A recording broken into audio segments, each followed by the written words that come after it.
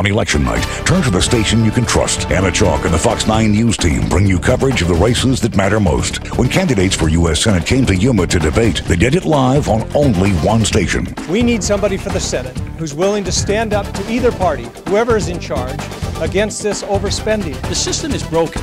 Both sides are getting it wrong on a lot of these issues because each side digs their heels in. Accurate election coverage 1 hour before anyone else. Tuesday at 9 on KECY, Fox 9 News.